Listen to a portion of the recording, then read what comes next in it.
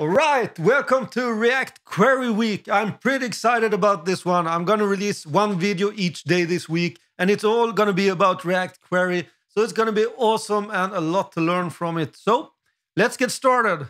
Okay, let's start with the setup and installing React Query.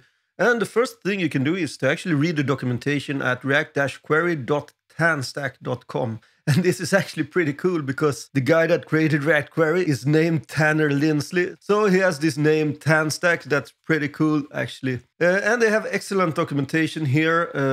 Yeah, pretty much everything you need to know. And we're going to do the installation now and set it up and stuff like that. So let's get to it. Go inside of your terminal. I'm going to use create React app to bootstrap an application for us to use. npx create-react-app.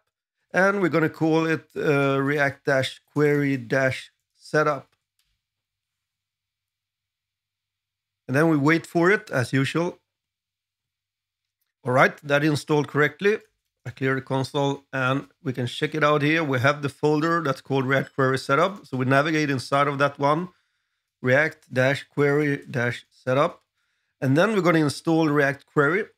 So npm I React-Query. And that's actually everything we need for this little tutorial because I'm not going to do anything else. I'm not going to do a fancy UI or something like that. So that's the only package that we're going to need. So we can open up the code editor and we go inside src folder. I'm going to remove some stuff that we won't use. Set up tests, report web vitals, logo, the index.css and app.test. I'll remove these ones. And then we have app.css and app.js left, and in the index.js file I'm going to remove this stuff here, the web vitals, and remove this one, the index.css. So these are the ones that I'm going to remove. And the first thing we have to do with React Query is to actually create a query client, and that's new from version 3 and up.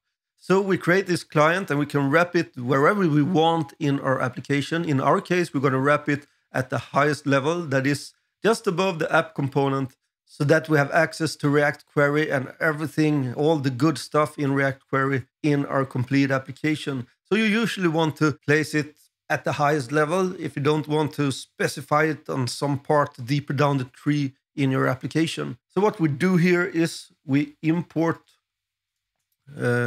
something that's called Query Client, capital Q, Query Client, and capital C. And then we need the Query Client provider from React Query. So we have the query client that we're going to use to create the client, and we have the query client provider that we're going to use to wrap our app. So we have access to all the good stuff from React Query in our application. So first we create the client, create a query client, query client. And I'm going to call it query client. And in this case, I have a lowercase q. You can call it whatever you want. It doesn't matter. And then we're going to create a new query client. Make sure to call it also with a double parenthesis. So this is the one that we use here. And this will create a query client and put it in this const that we also call query client, but with a lowercase q. So that's the query client, and all we have to do now is to wrap our application with this query client. And we imported this query client provider, so we can put it here inside of React.strict mode. That is enabled by default now with Create React App. So we have the query client provider, and this one takes in a prop that's called client. And you probably guessed it, we're going to provide this query client that we created. Make sure that you have the one with a lowercase q here, this one, this const. And inside of the query client provider, we move the app component. So this is everything we have to do to set up React Query. We have imported the query client and the query client provider. We created a query client with this query client that we imported here. Then we wrap our application with the query client provider, and we provide it with the query client that we created here.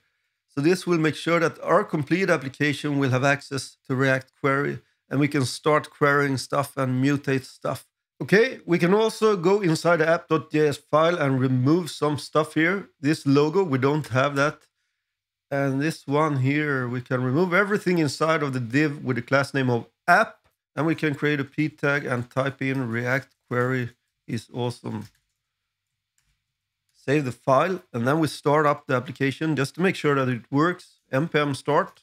And there you have it. React query is awesome. And I'm also going to inspect it to see that I don't have any strange stuff going on in the console. So we're good to go. We have successfully set up React query. And this is the first part in a series of 7 videos. I'm going to release 1 video each day this week. So make sure to subscribe and also turn on notifications if you want to have more good stuff on React query, or if you like my channel in general and my videos. So see you in the next video.